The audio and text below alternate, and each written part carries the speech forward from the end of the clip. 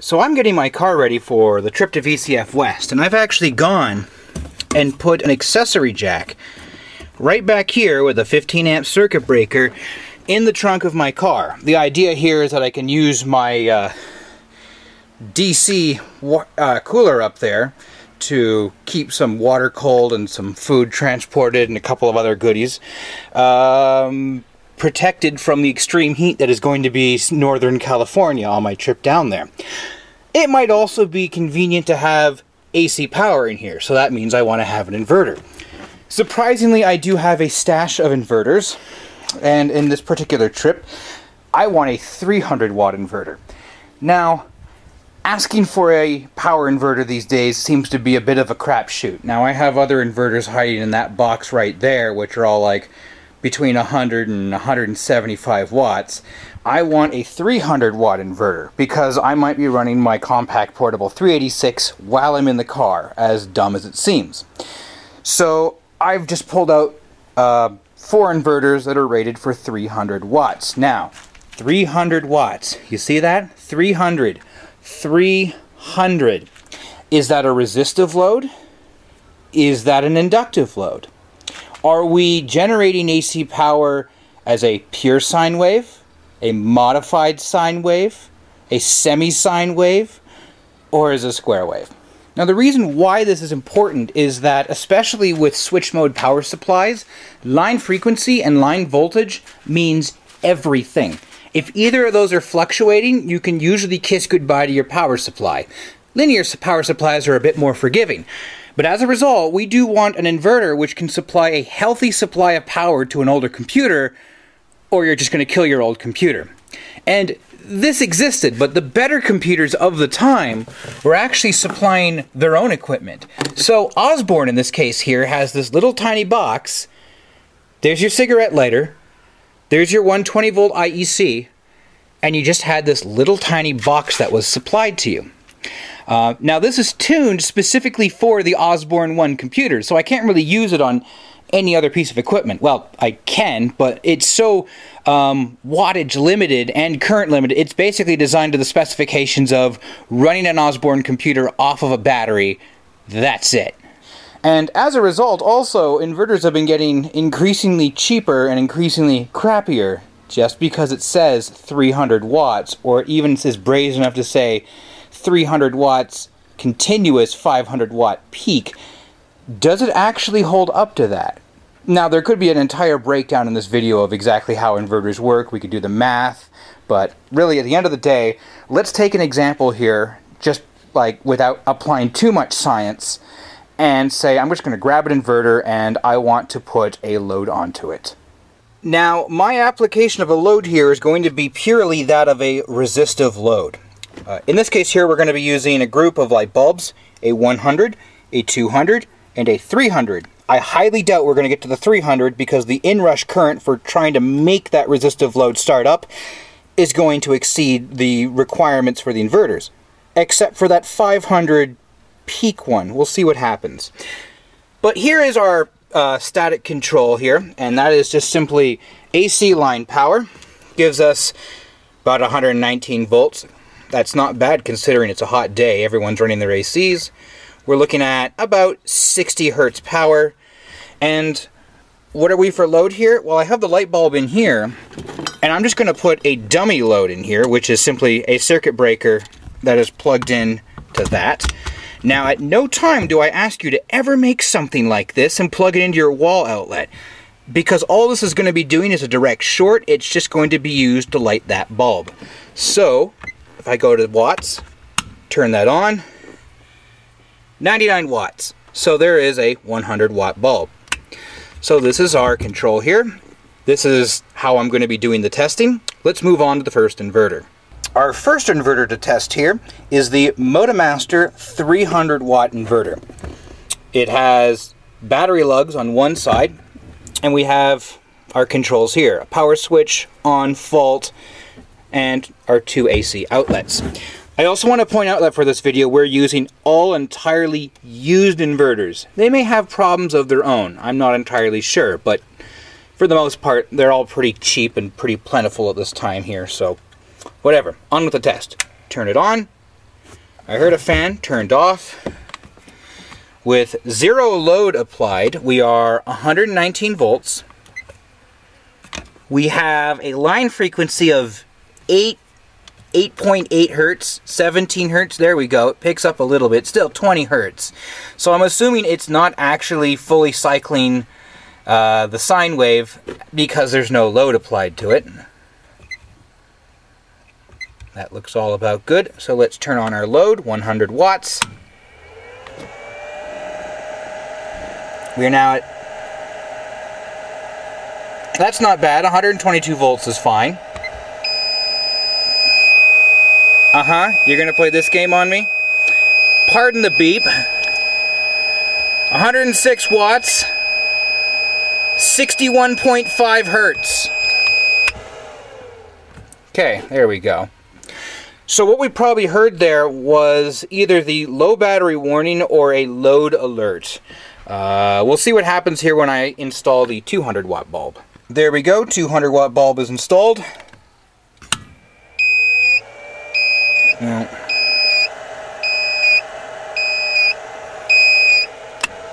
So it didn't like 200 watts at all. Even though that gave us an extra 100 watts of inrush there, it would just cycle over and over and over again. And in fact, apparently we've gone into a fault mode here.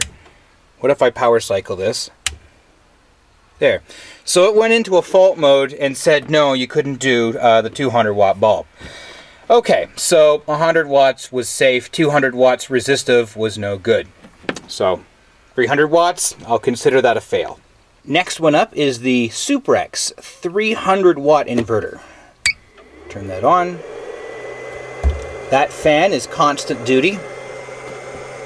118, 117 frequency, 12.5 hertz. Again, there's no load applied to it, so whatever. So let's bring it to our wattage. Let's turn on our 100 watt bulb. 89 watts. 112 volts. 14 hertz. Now, another thing that could be happening here is that it's completely confused because of the modified sine wave, because it's not pure AC. So that's what we might be looking at here right now. But that's no good. Okay. Or it may be alright. Okay.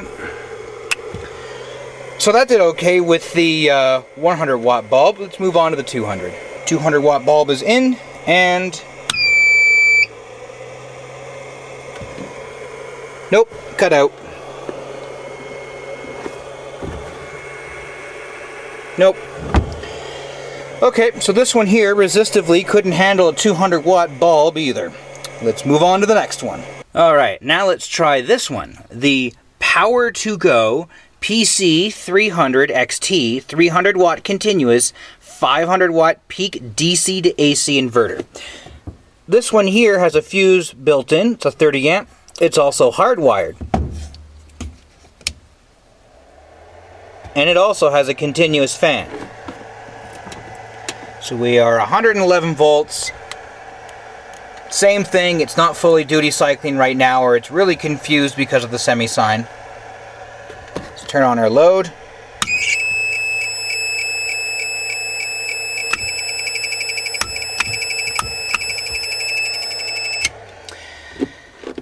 Okay, and that didn't even do, that one didn't even do 100 watts. Really? Okay, actually, turn that on. That seemed to behave. The display, whoa, bad things are happening. So it doesn't like that. Oh no.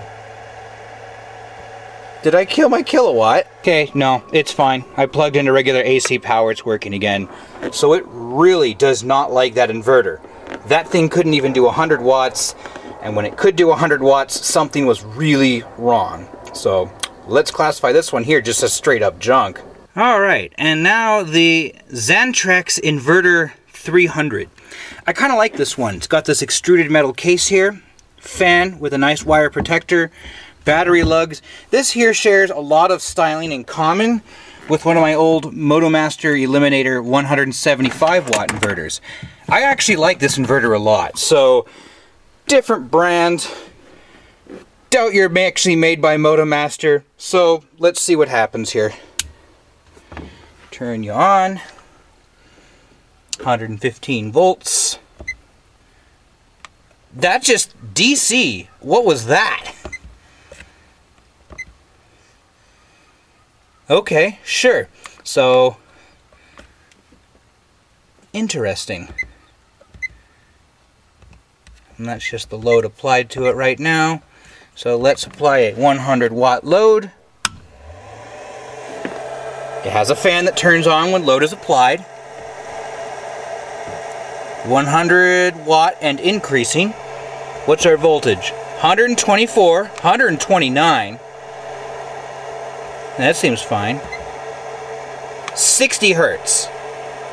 I like this. I like this one a lot.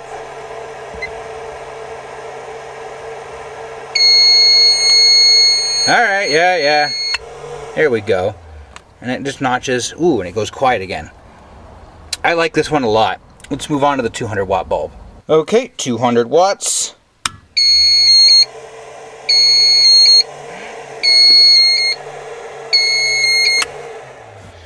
Nope, doesn't like it. Well, let's try this again.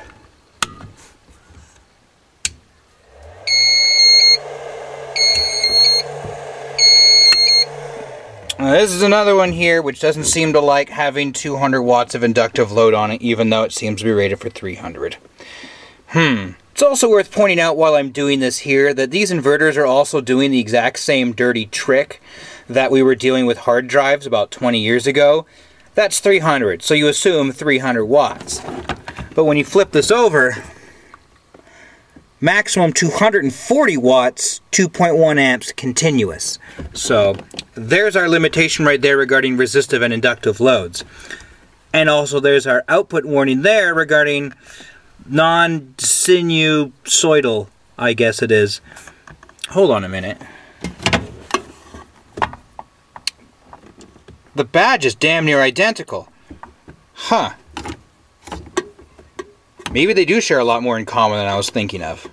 So I think for the purpose of this trip, I'm going to go with this inverter here. I mean, obviously it had its shortcomings, but it seems to be the one that was the quietest and also seemed to be the one that was a bit the most forgiving in terms of power requirements. And also, again, I do really like this extruded enclosure that it's in. So we may go with that. But we have one more that I want to test. It's another MotoMaster. If I don't drop it. This one here states it is a 400 watt inverter. It is all plastic. So there's my first worry there. It does have these really nice twist lock lugs on them. If I can get that off. There we go. That seems for high current rated. No, I'm happy with that. Digital controls. I'm assuming there's a digital display there. And if we flip it over, it's playing the same old game here. Let's see if that'll focus. Nope, not 400 watts. 320 watts, 2.8 amps continuous, 400 watts for 5 minutes. Does it have that same warning on here? Doesn't. It just says neutral floating. Interesting. Okay, let's wire this one up here and try it. Alright, we're plugged in. Let's put the power button. And there we go. So our line voltage in is 12.5 volts, which is the battery. Our voltage out right now should be 120. And our power output right now is 0. Okay, that makes sense. And, oh, what the voltage? 84 volts. There we go. 84 volts. Okay. Our line frequency right now is 34, 36, 40 hertz. Power factor of 0 makes sense. 100 watt load. Turn that on. Okay. Seems dim.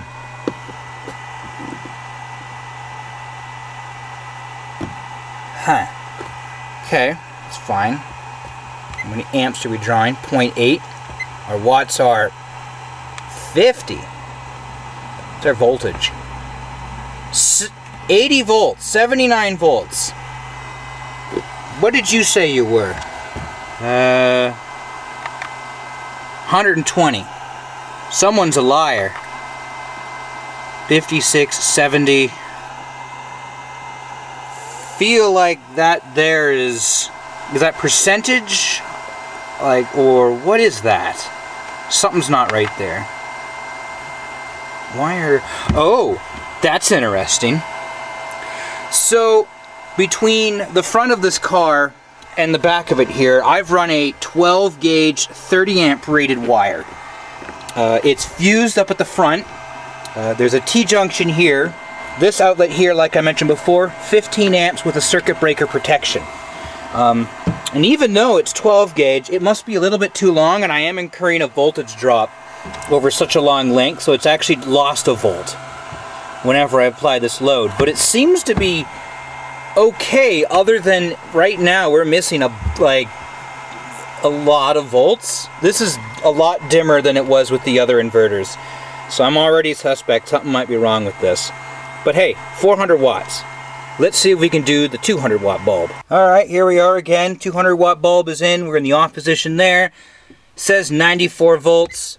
Frequency 33. That seems about right. This here is reading 12.4. I really don't like this glossy cover. Power on. Is it going to do it? Oh. I mean, that's unhappy.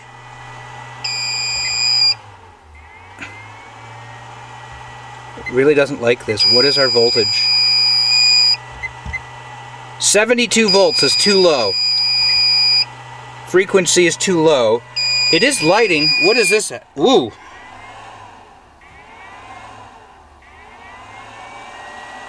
.3 volts. We've lost over 2 volts now of pull down. That's wrong. 126. So this is way over load. Okay. Man, it's almost like good inverters are actually cheap inverters, and there's a lot of crap inverters that can end up being thrown out. So we can assume that for every single inverter we've tried today, like maybe 100, 120 watts, totally fine. 200 watts, no. And even for the one here that says that it could probably do it, the answer is no. But, unfortunately, we're not going to use that one. I have my multiple issues now. But yeah, okay. So, I'm just going to use this one here. Throw that one in the car, and off we go for this trip.